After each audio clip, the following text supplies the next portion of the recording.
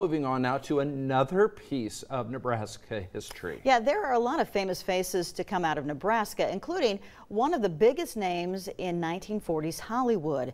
Joining us now with more on this is Chris Goforth with History Nebraska. Good morning, Chris. Oh, good morning to you both. Yeah, so what do you have for us today? So, born in Philly, Nebraska, and raised most of his childhood in Beatrice, Robert Taylor became one of Hollywood's biggest stars. But in 1947, he also testified before the House Committee of Un-American Activities about potential communist influence in Hollywood.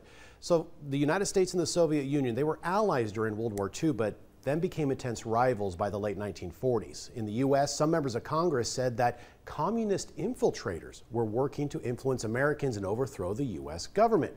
Robert Taylor was, again, one of those big names in Hollywood at the time, and he was also a founding member of the Motion Picture Alliance for the Preservation of American Ideals. That included such people as Walt Disney, John Wayne, Clark Gable, Ginger Rogers, and Ronald Reagan.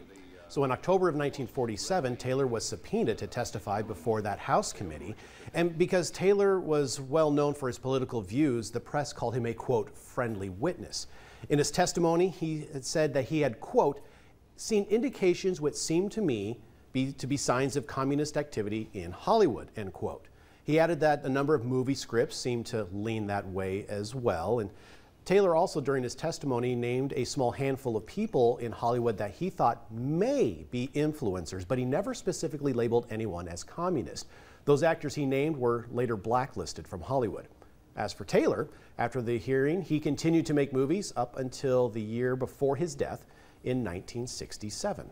Wow, that's really amazing to kind of think about, the power of what he, the voice of him and how he had an influence on things, as far as like speaking out about this supposed communist activity in Hollywood. Yeah, he was very influential during the 1940s, being involved in a lot of different organizations that were set on the ideals of what America should be. And of course, with the Cold War just beginning with the United States and the Soviet Union, there was a lot of great concern about how that communist influence could be viewed or could be set in front of the American people. And he was one of those people that was an adamant force in Hollywood at that time. And it's one of those opportunities where we get to say he's also from Nebraska. Yeah, very interesting. Appropriate topic, too, because we had the Golden Globes last night. We did, yes. And if people want to learn more about Robert Taylor, maybe connections to Hollywood Nebraska may have, how can they do that?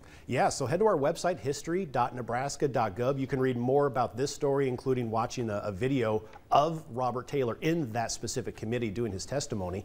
And of course, we always love to share content on all of our social media channels like Facebook, Instagram, Twitter, or X, whatever you're calling it these days. And we encourage people to follow along because we're always posting a lot of great stuff there. You're right. When I look for Twitter on here, I see the X. I'm like, what is that? I never know.